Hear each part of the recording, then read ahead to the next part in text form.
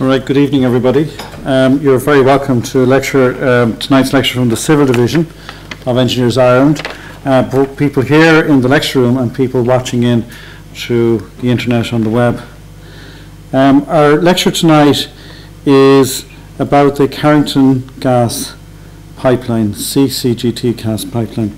And the lecture this evening is from ESBI, as Donal McKenna, who is a chartered engineer and a senior consultant with responsibility for delivery of energy infrastructure projects in the Civil Building Environment Engineering Department within ESBI.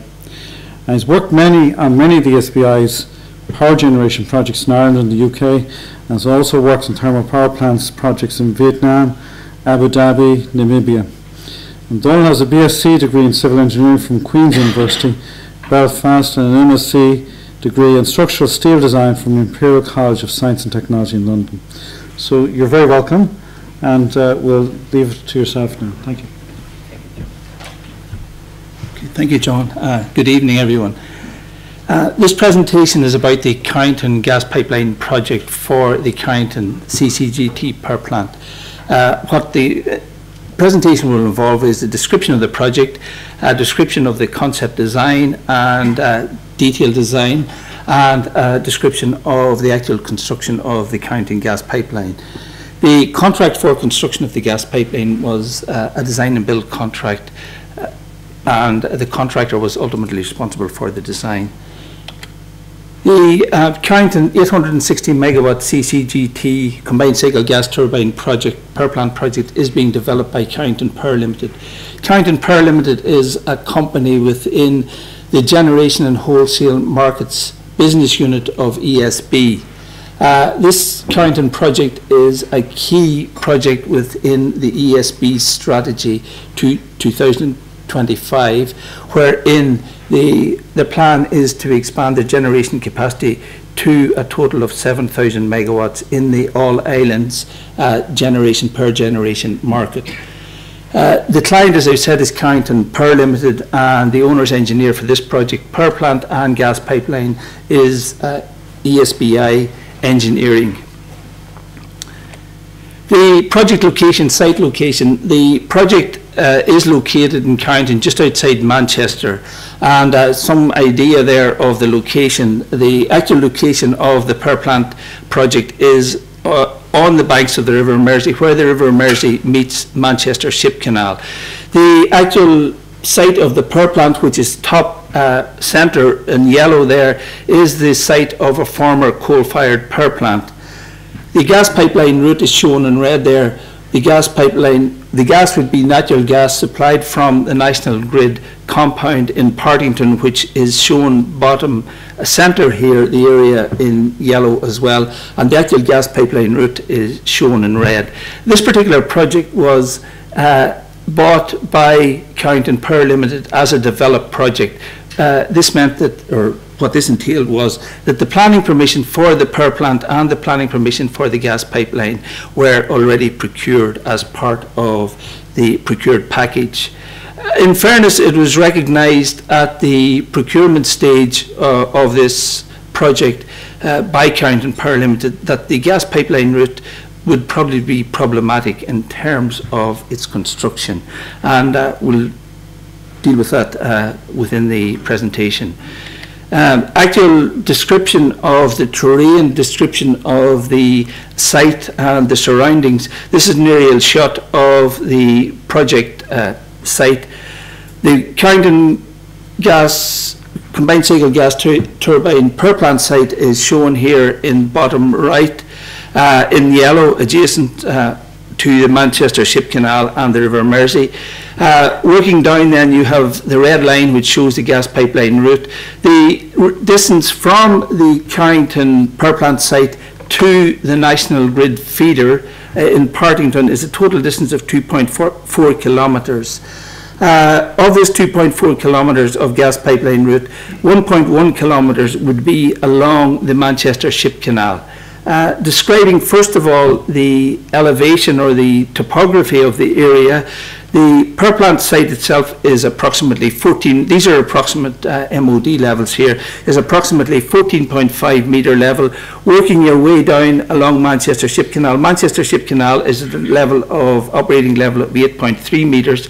The adjacent embankment on which, or in which there is an old culvert is at 11.3 metre level, and there are adjacent embankments rising to 26 metres over a distance of about 20 metres laterally. Then you, at the bottom of the culvert, moving up onto what's called Jetty Road, the ground level there is 20 metres approximately. That is Jetty Road moving out towards Manchester Road, crossing Manchester Road and into the NG gas compound area, which is at 19.0 metre level. Some history really of the construction and the reason why this site and why both the power plant site and the gas pipeline site are in brownfield terrain. The gasworks, the National Grid feeder line and compound as it currently stands is on the site of a previous gasworks, an extensive previous gasworks. Moving back up along Jetty Road and coming in at the adjacent to the canal here along the pipeline route, you will see on the eastern side, north is towards me at the top of the slide here. On the eastern side you'll see Peaksnook landfill.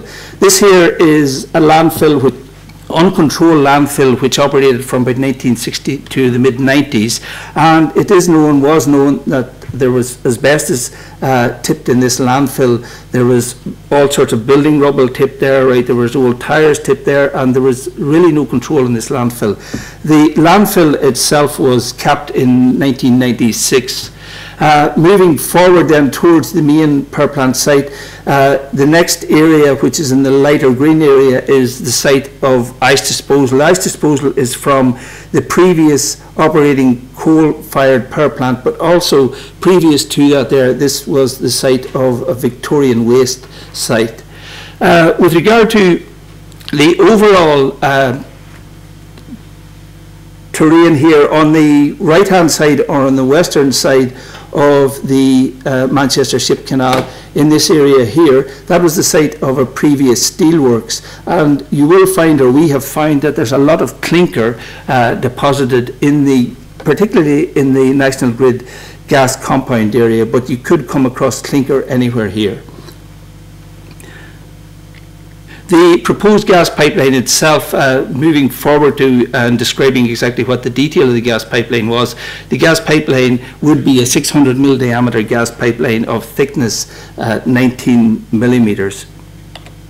With regard to these embankments that I am going to talk about maybe during quite a lot during the presentation, just pictorially moving from the power plant site down towards National Grid, you will see on the left hand side there's these embankments in ash material rising, as I said, from 11.3 metre level, which is the roof of the culvert, to about 23-25 metres at the top of those embankments.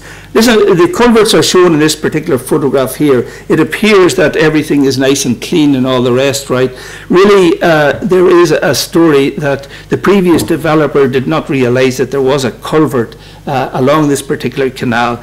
The area was so overgrown, first of all, and soil from slips in these embankments had actually engulfed the culvert. Whether that is true or not, look, it remains, well, it's said that that was the case anyway. Look, with regard to looking back up over the culvert again, you can see that the culvert is cleaned here, and you can see the Manchester Ship Canal on your left-hand side, approximately a distance of about 15 metres, 12 to 15 metres from this particular culvert. Again, the embankments, these embankments are rising on your right-hand side there. Probably easier terrain for the gas pipeline along Jetty Road. This is a view looking back from Manchester Road before the actual pipeline crosses Manchester Road. This is a view back up along Jetty Road. The one area of greenfield construction in this gas pipeline was in this brown field here, which we call the Farmer's Field, a distance or width of about 90 metres. You can see pipelines here on the left-hand side along Jetty Road. Those are polypropylene pipelines to a shell, or from a shell offloading grading facility along the Manchester Ship Canal at the head of Jetty Road. Looking at the type of terrain we have in National Grid compound, this is a little bit fooling at the end of the day, because although it appears a greenfield site, there is a lot of foundations, services buried or covered up in this green area, and to a lesser extent moving down towards the feeder you can see obstructions, foundations and some services. Typical of the embankment was, first of all, when you walk along this embankment and looked at it, there's no uniformity with regard to the grading of the embankment. It is just tip material practically for the full length of material. There's some plateaus, some very steep portions of embankment, and towards the lower end of the canal you can see in this photograph in the right hand side top there is a lot of seepage actually coming out of the canal, and or of the embankment, sorry. This particular shot below here shows that even in dry weather there's a lot of seepage coming out of that embankment.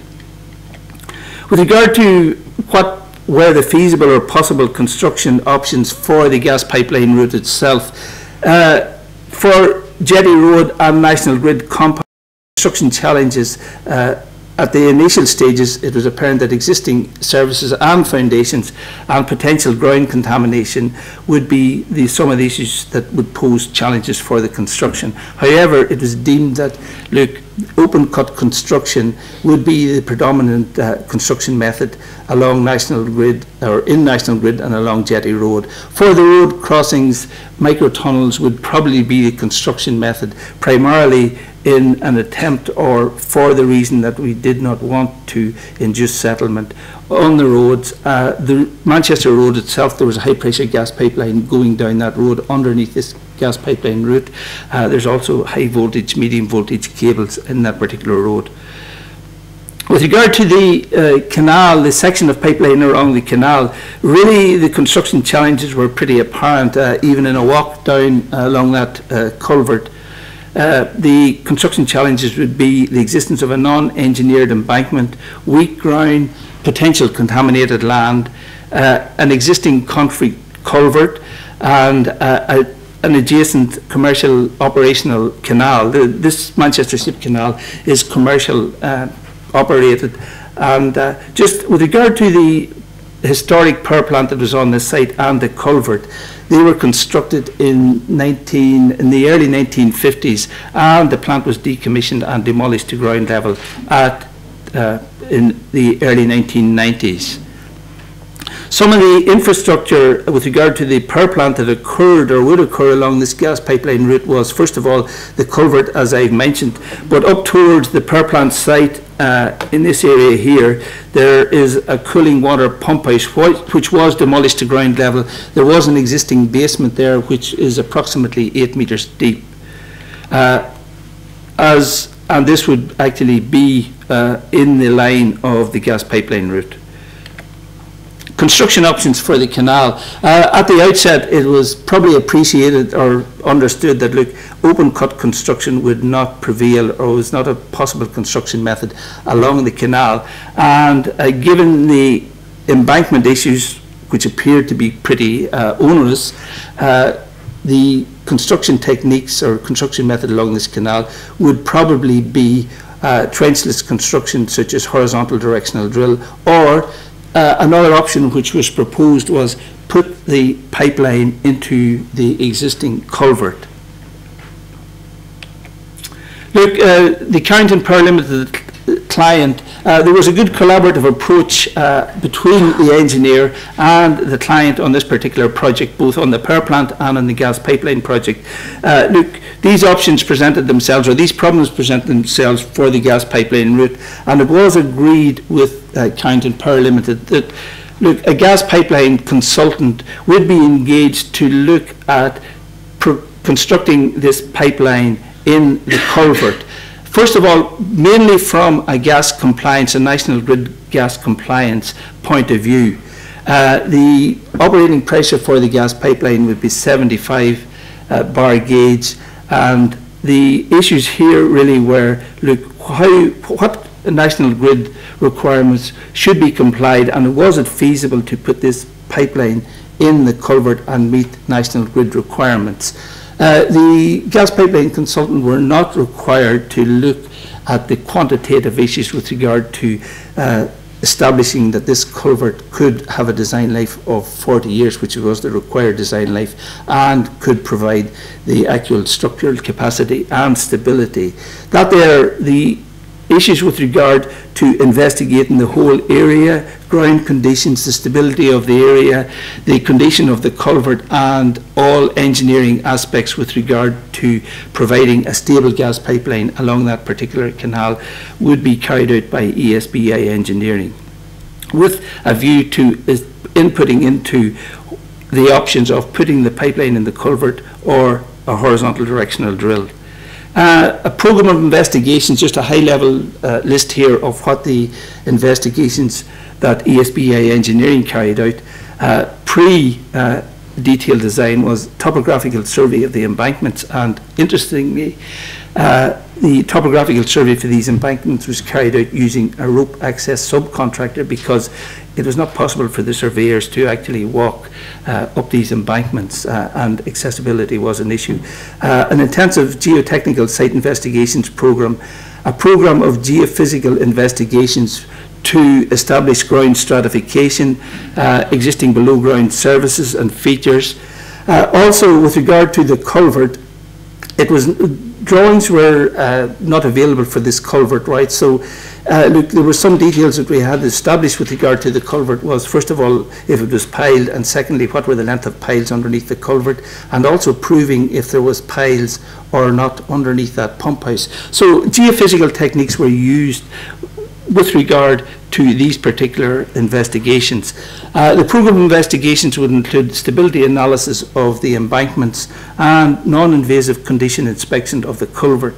The client really didn't own the culvert. They had a lease on the use of the culvert, so we just couldn't, if we wanted to, go in and take out sections of that culvert in a safe way to establish what the construction details were.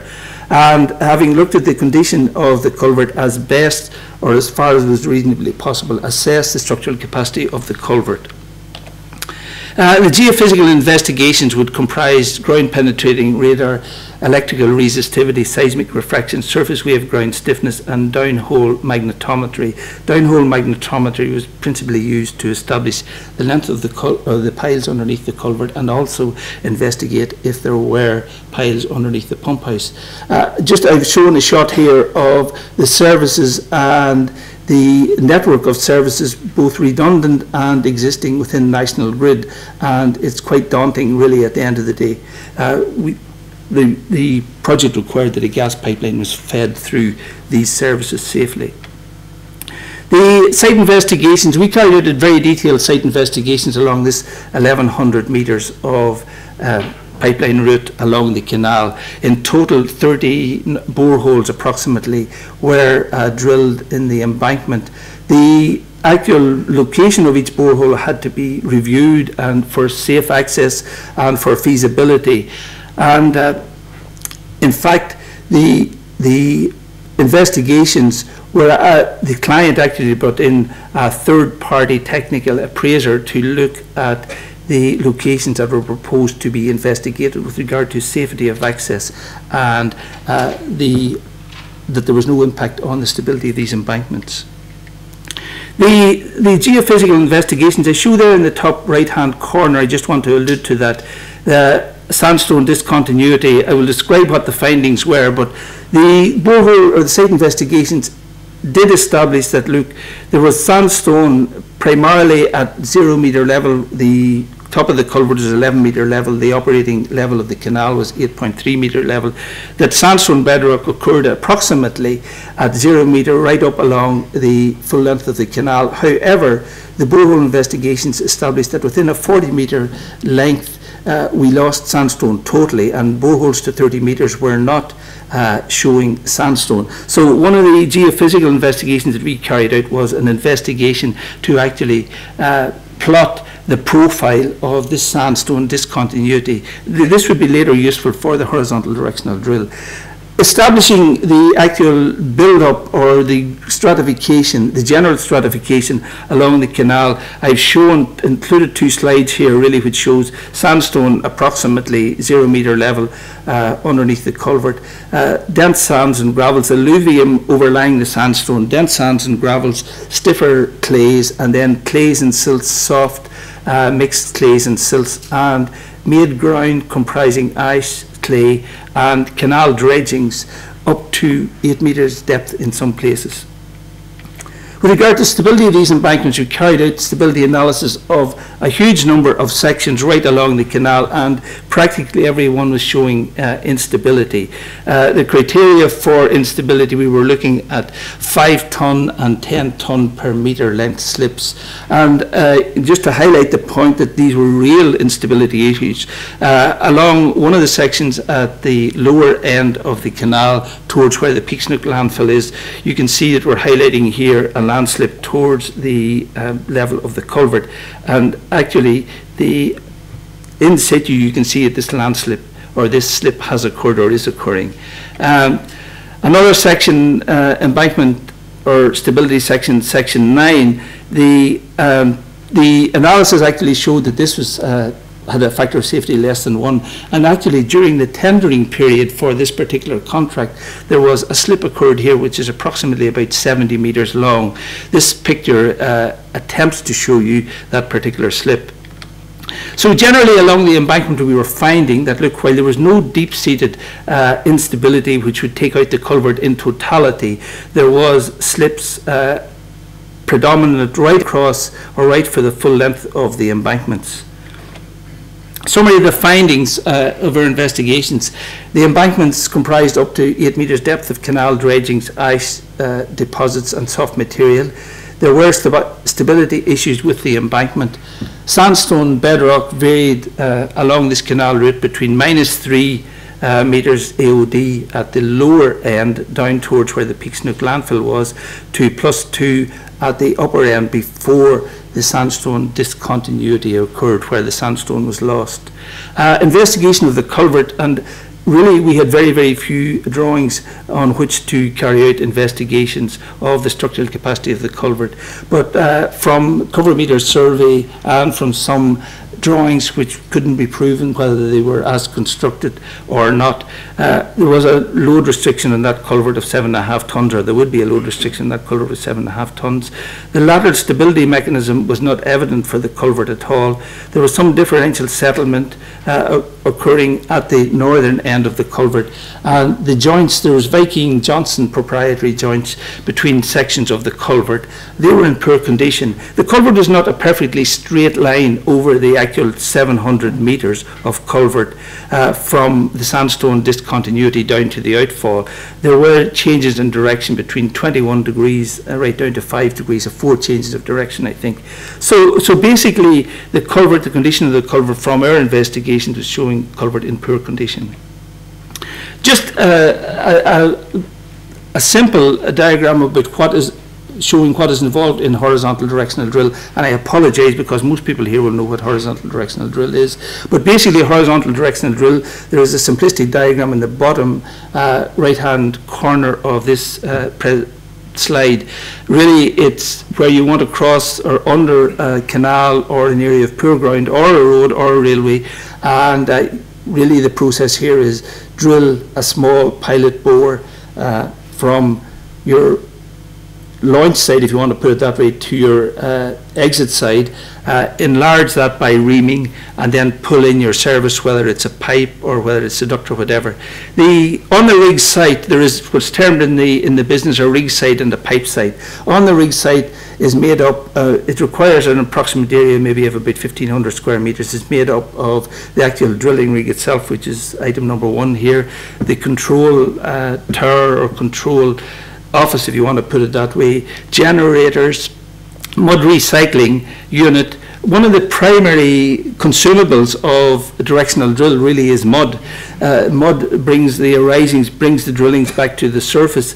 It actually drives the mud motor, it lubricates the motor, it cools the motor as well, and it also stabilizes the bore. So mud, bentonite mud with additives, right, is a primary consumable in horizontal directional drill, and it's a specialist profession really at the end of the day, is designing the mud for horizontal directional drill. So this is a schematic really of what intensity of plant you have on the rig site, and on the pipe side itself you have your pipeline strung out ready for pullback, and as the pipe is fed in, as the reaming takes place, first of all you have to add pipe strings to that, right, such that you have access and have control over the HDD process at all times.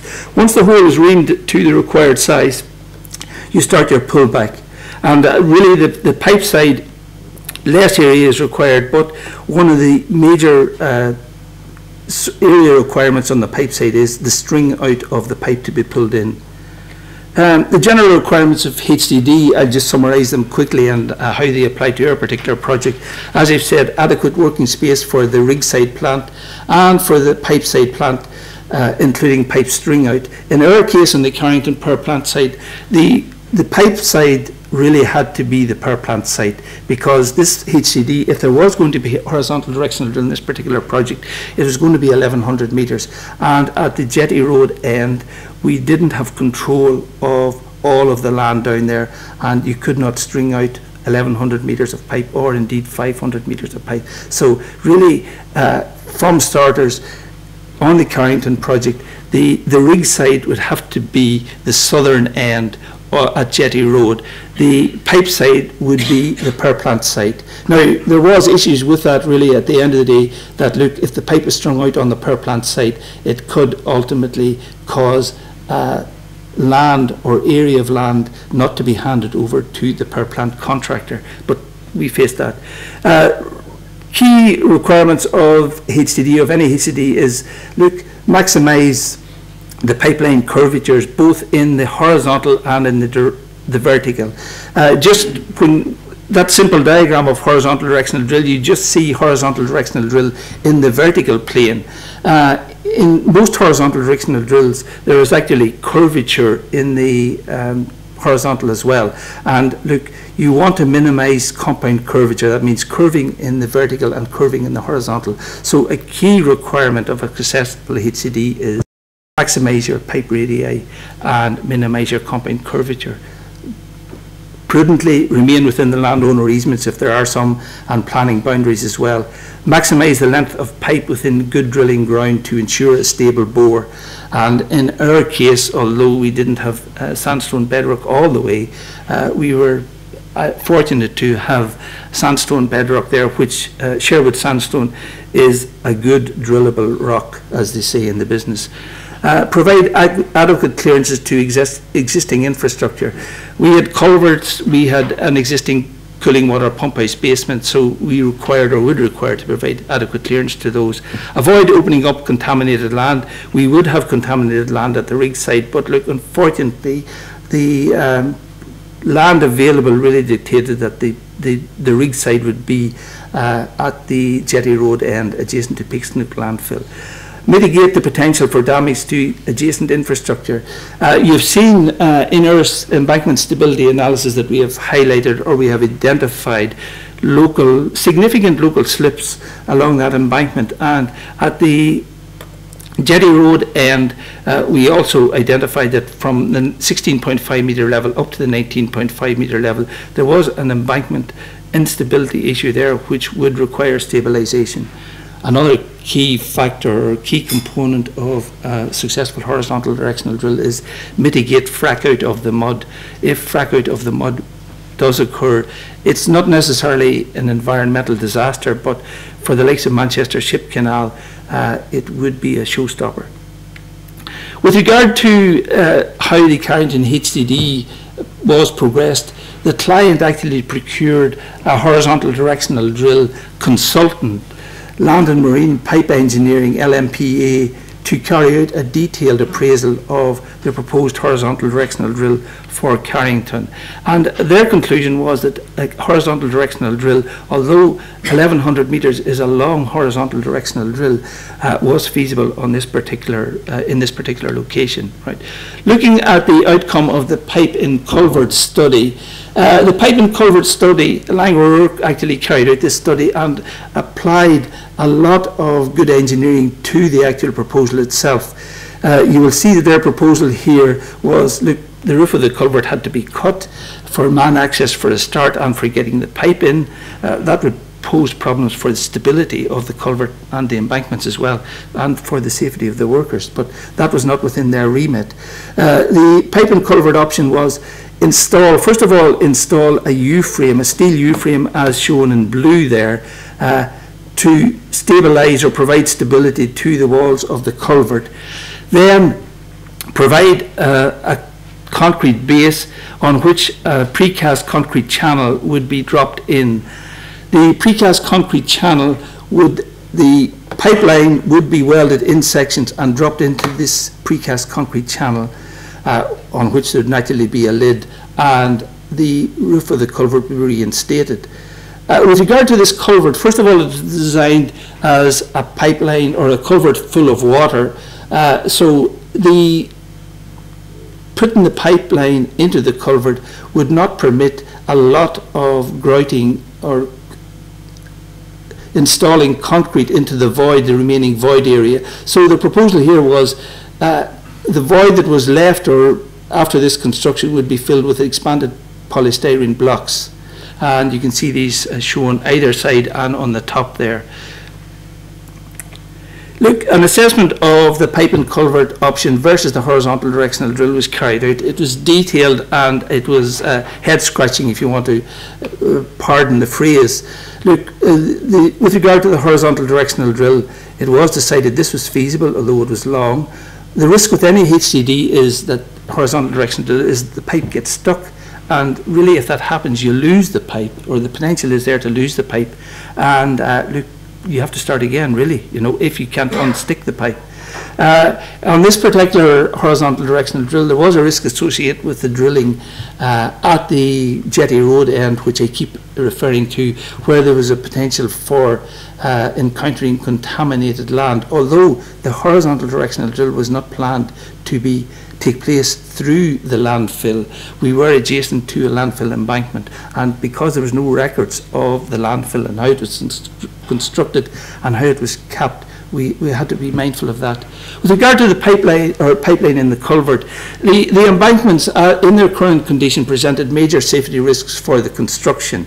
And just looking at this little diagram down below here, look, first of all, to create a safe environment, if this was going to be feasible for the construction of the pipeline in the culvert, something had to be done with these embankments. Look, the Rolls Royce would be regrade these embankments. For 750 metres, embankments 23 metres high, that was really unrealistic. First of all, it was a huge amount of earthworks, there was limited available construction earthworks area, and also there was the unknown that you could come across any type of contamination, because both the ice disposal area and the Peaksnook landfill, as I said, was not really controlled landfill. Look, another option would be provide piled walling with freeboard to support the embankments. That's along this particular side here, right? Look, first of all, there was a load restriction on the culvert. There was limited access between the culvert and the embankment. To install sheet pilings, and sheet piling option here would probably and likely have induced further slips in the embankment. So, should sheet piling be a possibility? There was a problem with plant on top of the culvert. There was a problem with the plant was sitting here, with reach of the plant to install sheet piles. The other option would be install contiguous piling wall right along the culvert as well. Both of these options, for a start, their constructability was questionable, right, in terms of the existing restrictions that were there, and also if you did manage to install sheet pile wall or a contiguous pile wall along this particular culvert, you were going to interfere with the groundwater network that existed there. with the pipeline and the culvert option as well, remedial works to provide a culvert with a design life of 40 years would be expensive, would be prohibitive actually. We were not successful in getting the owner of the culvert's permission to actually do destruct investigation of the structural capacity of that culvert. The pipeline and option work itself, as you can see, it's bespoke. It would require a steep learning curve or an ongoing learning curve on behalf of the contractor, and there was limited workspace adjacent to the canal. So look, the end result of this appraisal or assessment of pipe and culvert versus HDD option was that horizontal directional drill option was the best technical economic solution with lowest risk. The contract itself, as I said earlier, it was design and build contract, would be a design and build contract, yellow book, FIDIC yellow book, conditions of contract for civil engineering works and mechanical and electrical works. The tender would include, or did include, proposed HDD solution for that section of pipeline along the canal. However, the design responsibility is with the contractor, so the contractor would be required to adopt the design or revise the design, or if he did not agree with horizontal directional drill in this particular area, then provide a suitable alternative such that the gas pipeline could be constructed. Following competitive tender process, the contract was awarded to ESBI Utilities Limited, and the gas pipeline construction, while there was some advanced design works done, financial close in this project was achieved in September 2012. There was some advanced design work done by the contractor that was negotiated into his appointment. Gas pipeline construction was commenced in September 2012, and the gas pipeline construction was substantially completed in October 2013. The horizontal directional drill profile, actually the final profile proposed by the contractor, as I've said, SUL were the main contractor. The horizontal directional drill specialist employed by SUL, ESBI Utilities Limited, was a company called HDI, Horizontal Directional Drilling International. They were actually a sub-co within the group in which ESBI were part of.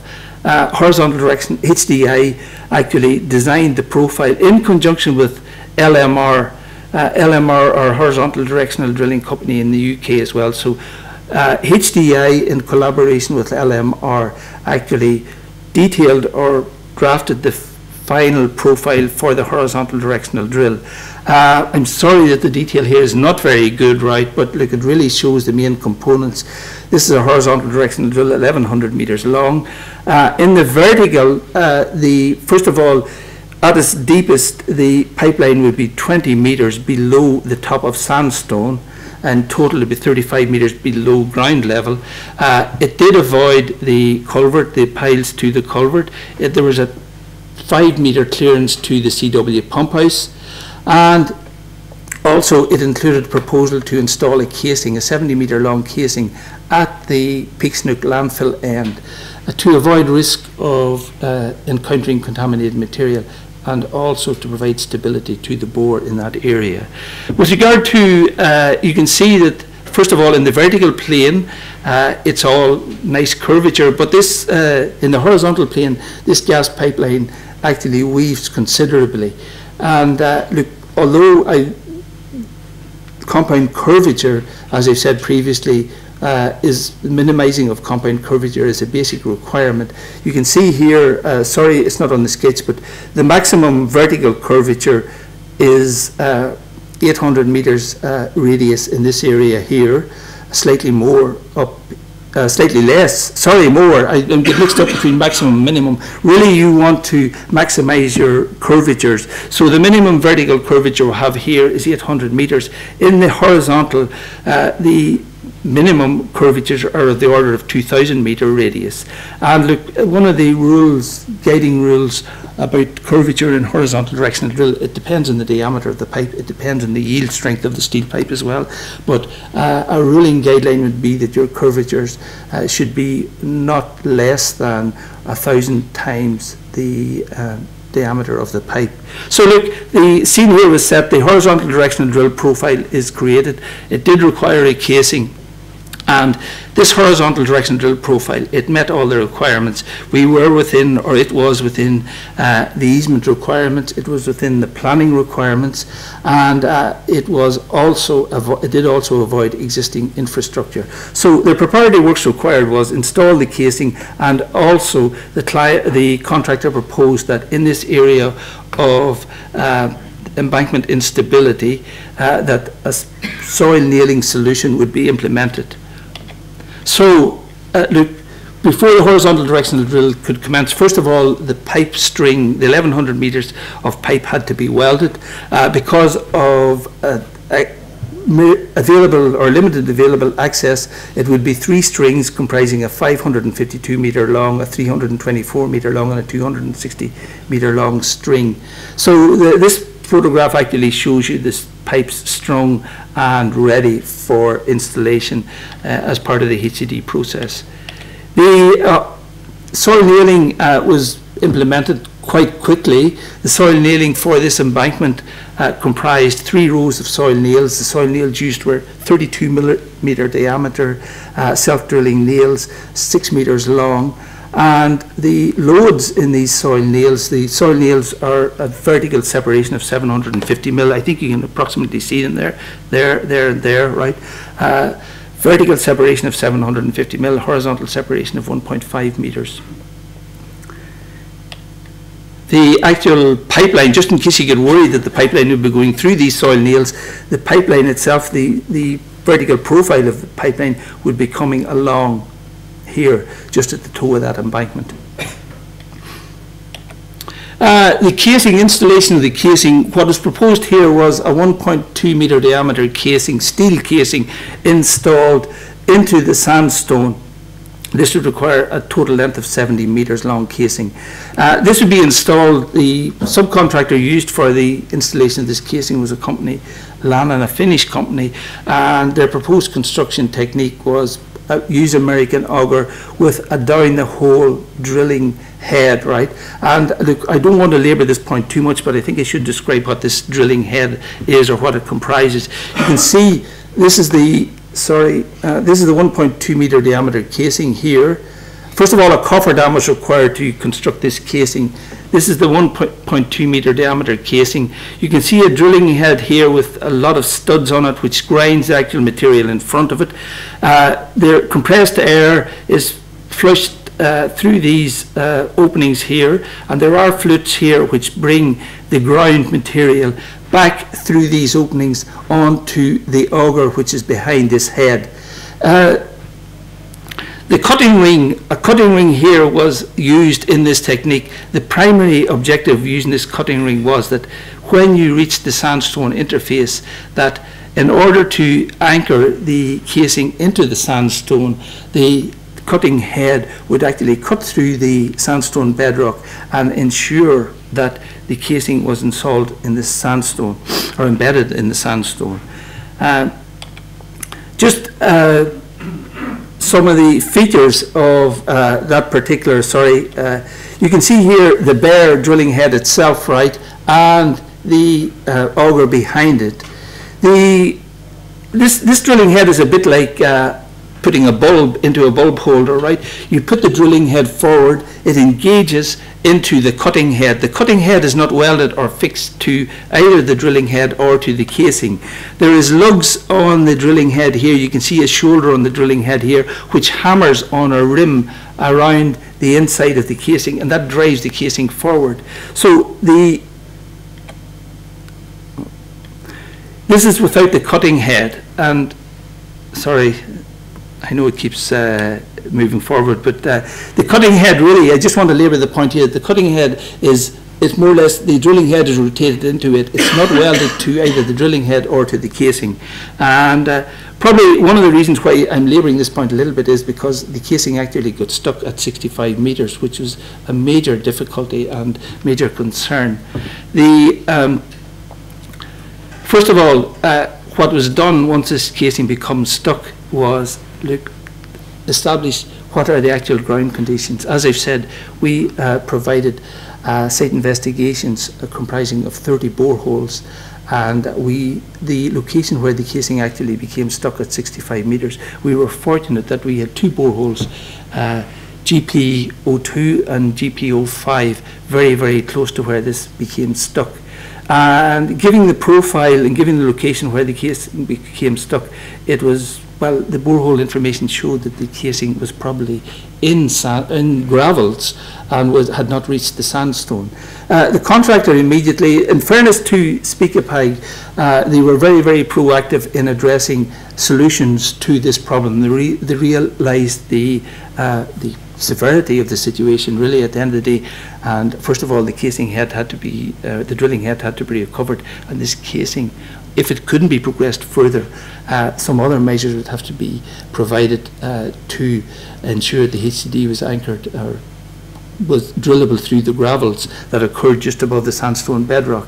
So the first thing that was done was the contractor actually constructed two boreholes either side of the pipeline itself, right? And the boreholes confirmed that the stuck casing was still in gravel. A second thing that was done was that just in case, there was a lot of wonderment, if you want to put it that way, as to what actually was happening here. There was a worry possibly that the actual casing and head had actually become somewhat buckled and maybe was sort of forming a U or a J, right? And although this was a remote possibility, a company was actually engaged at relatively low cost to actually, they actually survey pipeline routes, and they were able to put a gyroscope device down the center of the augers right to the drilling head and plot the profile of the casing, and the casing was practically straight line on course in its required position. So with regard to the drill recovery, the contractor proposed that if the casing was jacked back or could be jacked back a distance of 400 or 500 millimeters, that the drilling could recommence and the casing installed to its final position. There was a lot of discussion about what friction forces, external friction forces, would be appropriate for this 1.2 meter diameter casing. In fact, if you do the calculation as per skin friction on piles, you actually would calculate that the skin friction on this particular length of casing, 65 meters, would be of the order of 800 tons. The contractor was, one of his fallback positions was that it didn't require a 800-ton effort to install the casing, but that there really was understandable because of the hammer process, number one. So what the contractor proposed after some debate was that, look, they would try to jack out this casing, but they would lubricate the casing as well. And what at 3 o'clock, 6 o'clock, and 9 o'clock, a drilling technique was used where bentonite was pumped along the actual casing right to the end of where the casing was. And in fact, the drill head, small 100 mil diameter drill head, actually progressed beyond the point where the casing was stuck. Look, this process, although jacking forces of 700 tons were used, this process didn't move the casing. There was big safety issues here. There was major forces being applied. And look, first of all, we were working in an area where embankments were susceptible to slip, if you want to put it that way. We were working in a cofferdam, which was really not designed for these type of horizontal roads, but performed admirably. At 700 tons, this casing did not move, and another option had to be selected, right? The other option was you drill or you install a 1.4 meter diameter casing over the 1.2 meter diameter sleeve, and you jack out the annulus of soil between the 1.4 and the 1.2. Now that actually provide, well, there was two relaxations, if you want to put it, provided here. First of all, installing the 1.4 meter diameter casing.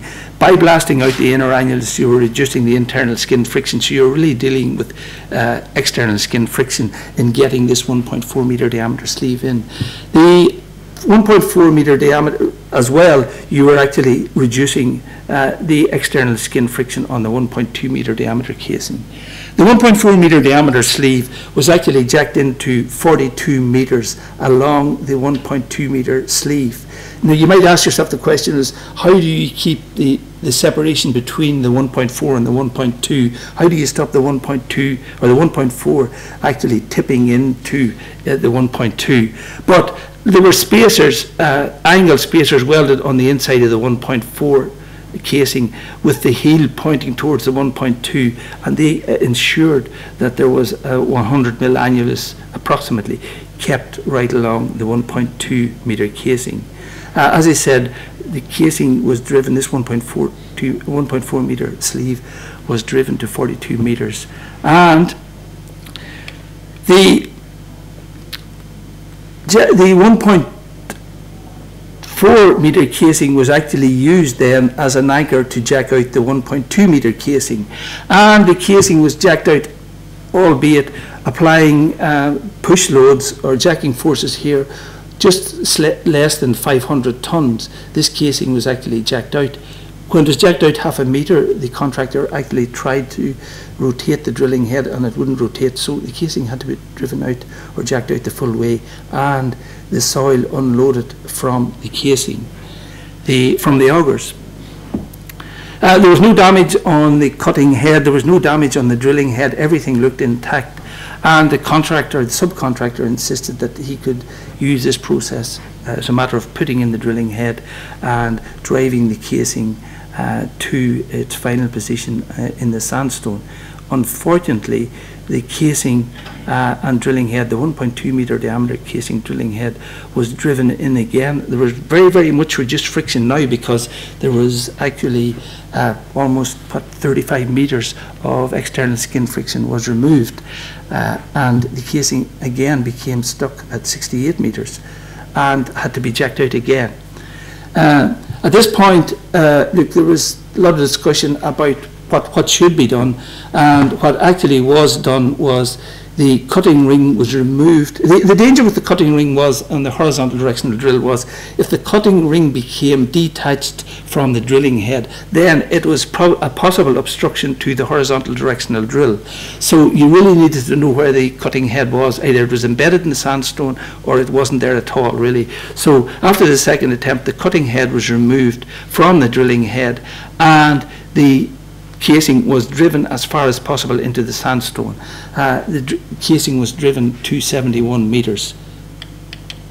So unfortunately, with the removal of the casing, the 1.2 metre casing twice, there was a worry that subsidence would occur, local subsidence would occur in the area of the pullback, and unfortunately that's what did happen. There was some local subsidence occurred at the 65 metre level and for 5 and 10 metres either side of that, resulting in, this is your more or less conventional or your typical loss of support to the toe of the embankment. Subsidence occurred here.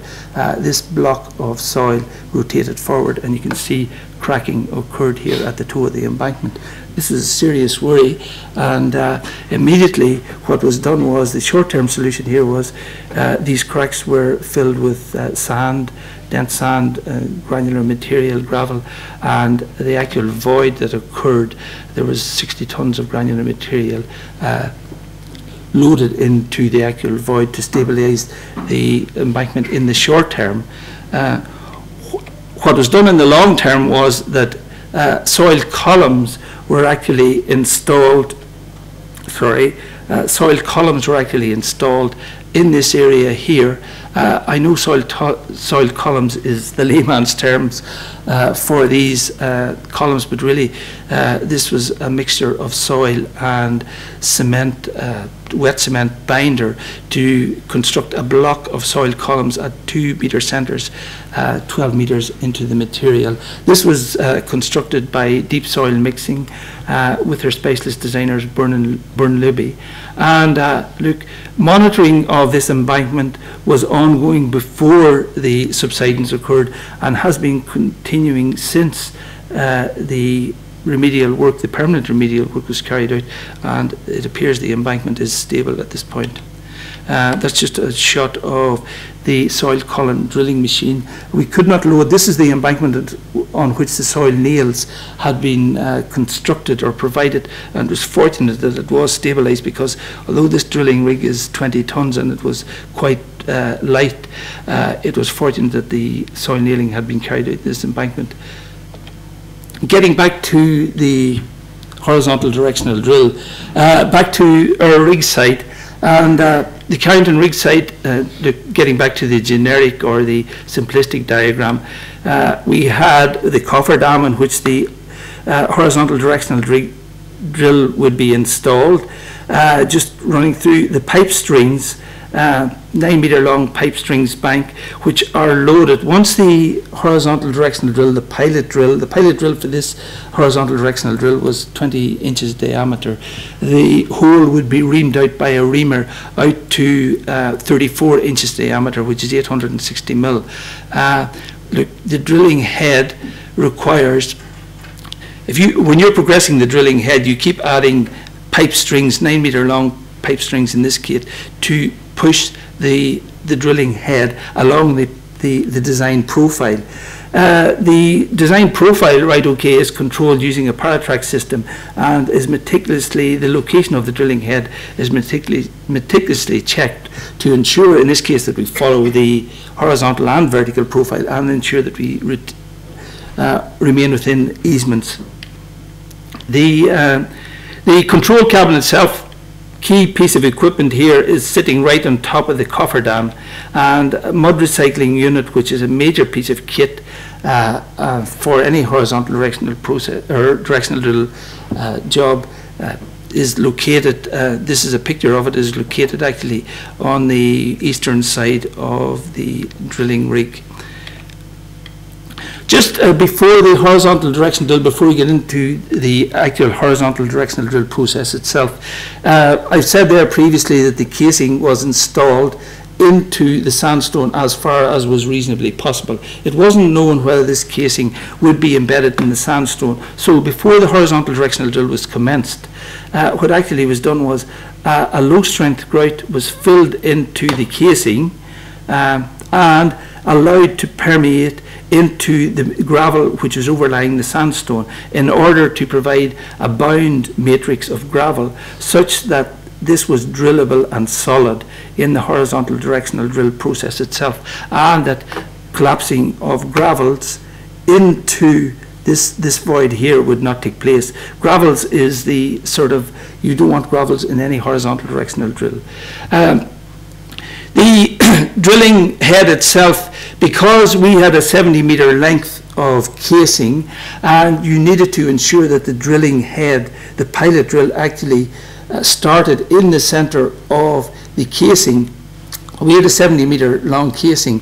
Spacers were used to support the pipe strings to ensure that the drilling head was center, and the drilling commenced on the center of the ground, whether it was sandstone or graded gravel, at the bottom of the casing. How that was done was, these are 9-inch diameter pipe strings, as I've referred to previously, a 13-inch diameter, and it's sorry for using 9-inch and 13 inches, but it's what was the terms and what was used in this particular job. A 13-inch diameter hollow pipe was actually provided with spacing supports, such that at all times down the casing, the actual pipe string was center on the casing itself. You might say, well, look here, if you had a 20-inch diameter pilot drill, how was this sort of worked using a 13-inch hollow section for the pipe string? What actually happened was that the pilot drill was installed at the end of the 13-inch hollow pipe, and the 13-inch hollow pipes with their spacings were fed down the drill. This is just a video of the pilot drill itself. As I said, the pilot drill on this particular job was 20 inches and over a length of 1,100 meters. There was vertical, the vertical profile had curvatures of 800 meters, and the horizontal had curvatures of 2,000 meters. The drilling, the pilot drill started, and following, well, it took 12 days in total at 12-hour drillings to actually, it's pretty mundane here, right, but after 12 days of drilling, the pilot drill itself exited within half a metre of the design location. This is a bit slow really, but it's relieving at the end of the day that, look, the pilot drill actually was coming through at the correct location. This pilot drill, as I said, it took 12 days of drilling. In some cases, because there was serious restriction on the easement, the contractor had to spend a little bit of time actually shaving and ensuring that he was on the correct course. The course or the alignment of the pilot drill was continually monitored. There was a guide wire strung out along the pipe culvert, or along the culvert, on the roof of the culvert, and this was used to actually, to plot the profile of the pilot drill. Just moving on to the HDD, the Horizontal Directional Drill reaming. As I said, the pilot drill was 20 inches diameter. The reamer, and this is the reamer itself, right? Okay, the reamer itself is 34 inches diameter, 860 mil.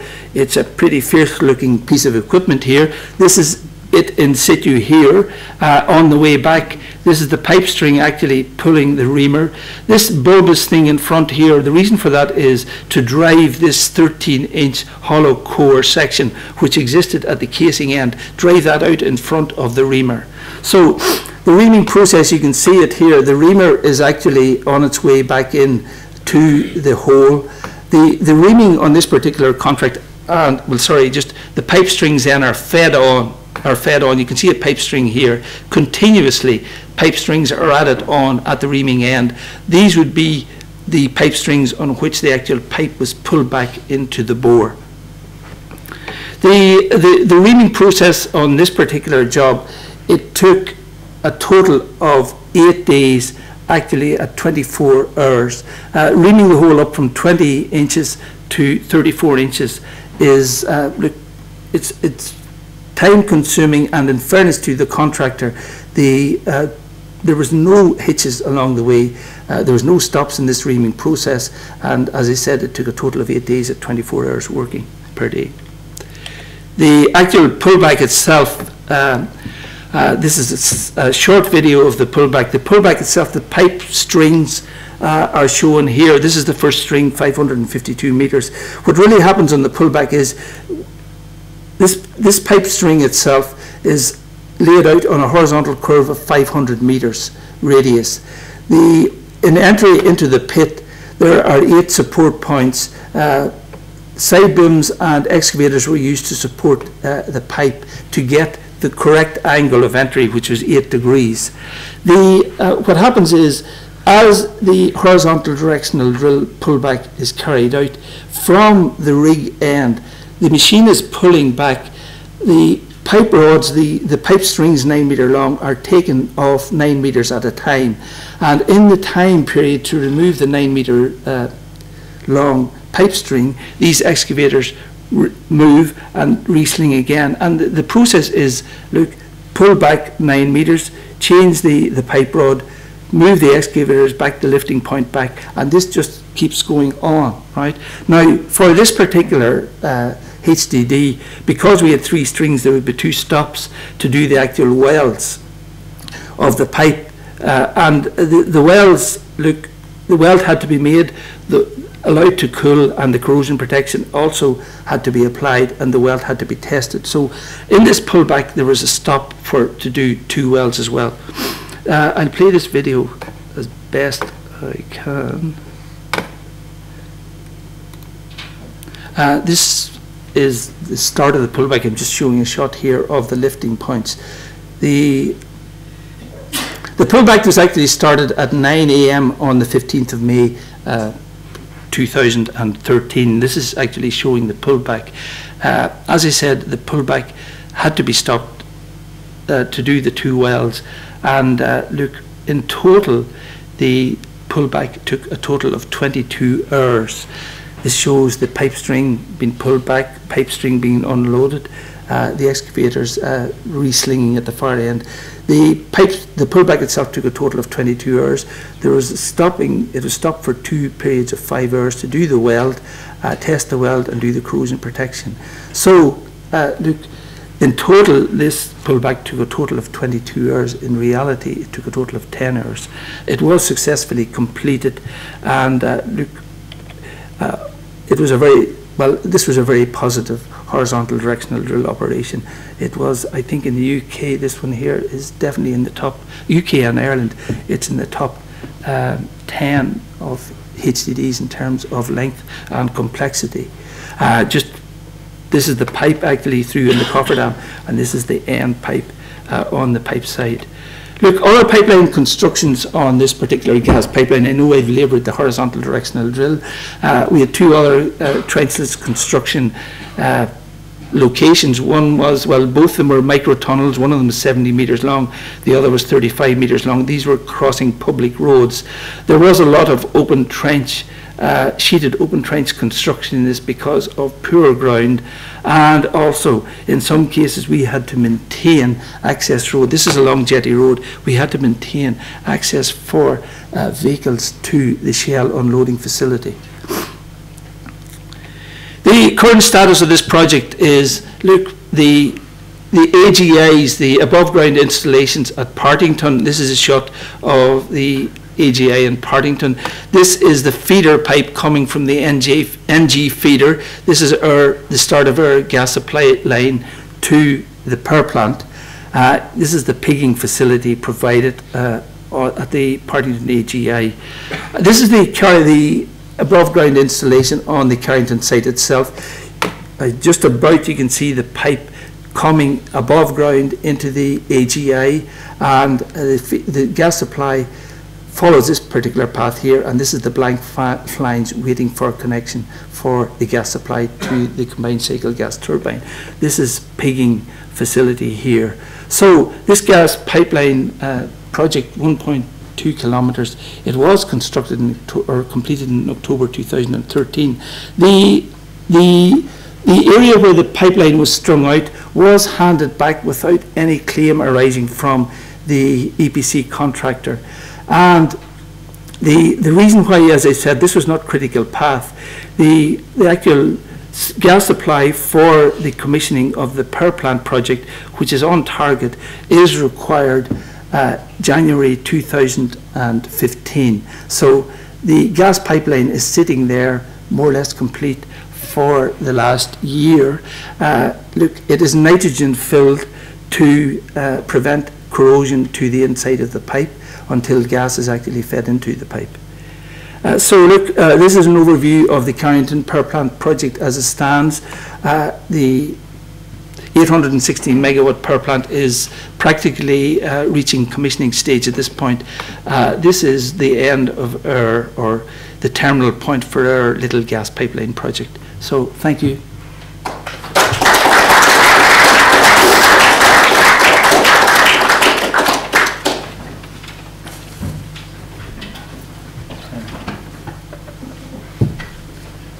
Thank you very much, Donal, for a very interesting lecture. I'll now just open it to the floor for any questions which people may have. Thank you very much. Sorry, just in asking questions, we have a number of roving mics here. If you just wait for the microphone if you have a question, and maybe just identify who you are as you're speaking. Thank you.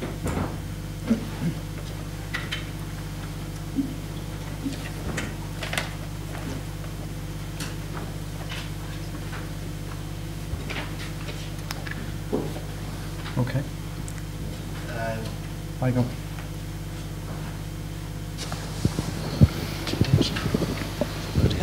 Thanks. Thanks, Kieran Feehan. Donal, great, excellent presentation.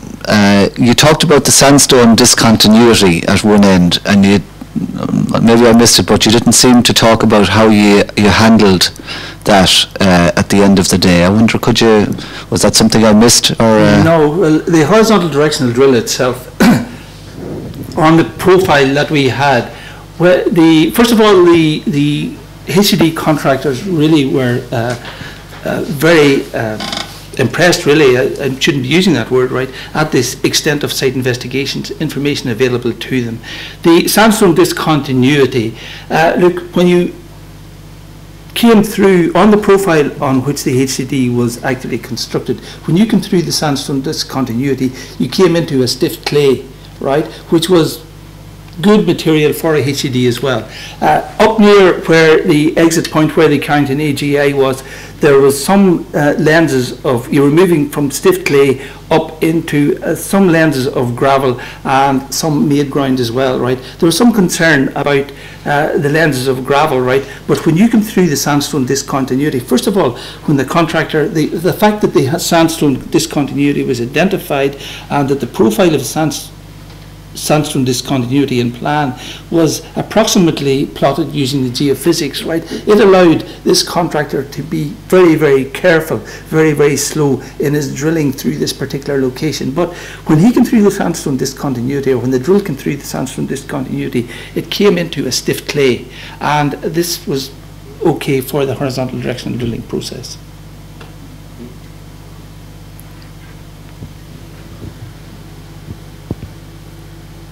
I have a question myself, Michael Goss, Vice Chair of the Civil Division. Just in terms of the concept design stage, what kind of time frame did you have to operate in, or what period did you have for the concept design? In terms of carrying out all those site investigations, carrying out the geophysics as well, doing the studies with regard to the horizontal directional drill option and the pipe and culvert option, it was a total of 15 months. And then just in terms of the pipeline material, was that specified by the client, or was that left to the contractor as part of the design process? The pipeline material is really, I'm not a specialist in this area, but first of all, the location, the depth at which the pipeline is constructed, the design operating pressure, and also the terrain. This was in a suburban, if you want to call it that, location, right? So all these things add into what is the material and what is the thickness of material, because there's a societal risk thing, right? Okay, and proximity to buildings issue.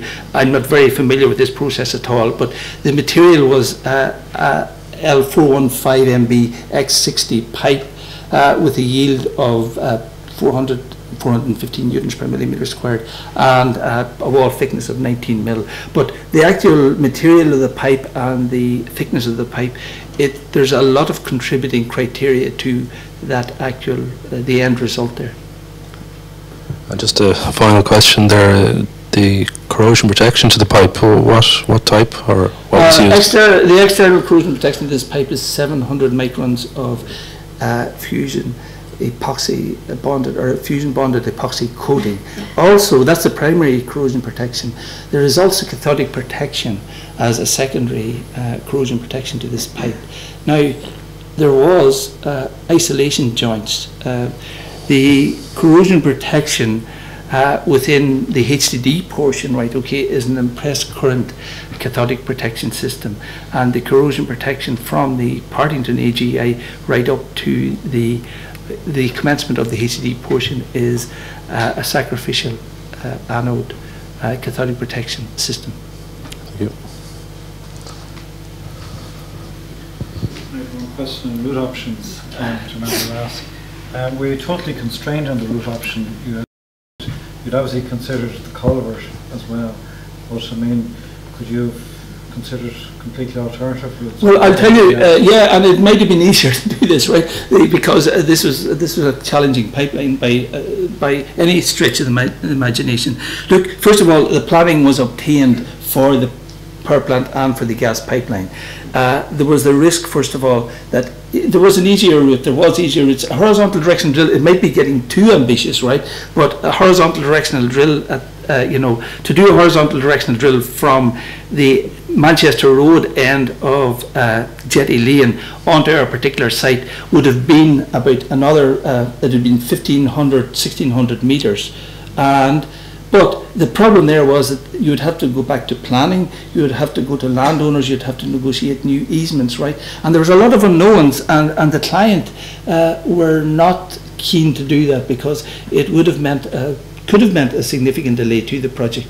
But look, if there was a free hand here to choose an alternative route, I think everyone would have been, well, without any constraints, everyone would have been going for that, you know.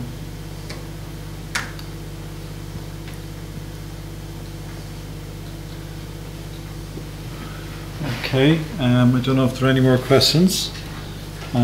We do, yes.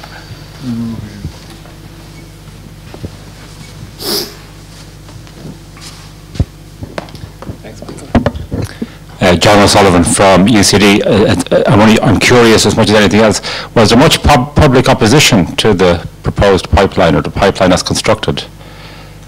Well, not that I'm aware of, right? You know, look, as I said, this project was owned by a previous developer, and in terms of our work and progressing the gas pipeline construction, there was, look, first of all, there was one of the things that the client insisted on was, look, good cooperation, good liaison with all stakeholders, right? And you know, that was implemented religiously through the construction period, so that people who were stakeholders and neighbouring communities were very well informed of the stages of the project and any implications in terms of traffic and whatever, right? You know, if there was piling being done, if there was noise being generated, right? There was a lot of constraints in that regard, but they were adhered to. Okay, thank you.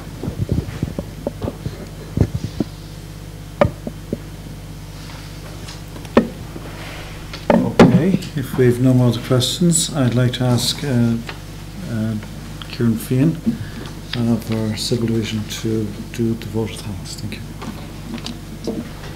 Thanks, Chair, and Mrs. working on it.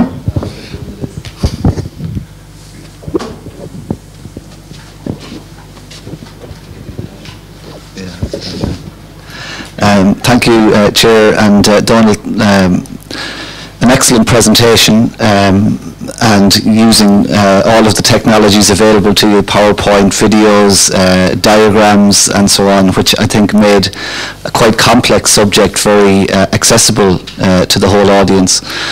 From my point of view, I think it's great to see the amount of data collection that went into the project ahead of time, which, as you clearly showed, was of benefit to the contractor both in the design phase and in figuring out what to do as the project evolved.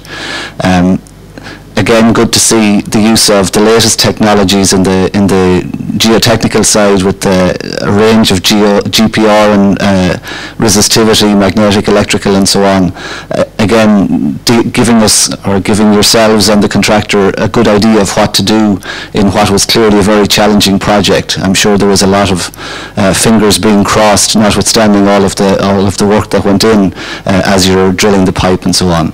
So on behalf of the Civil Division, on behalf of the audience here, I'd like to thank you very much for the huge amount of time and effort clearly that was put into putting this presentation together for us this evening. I'd like to ask the audience to join me in acknowledging that work in the usual manner.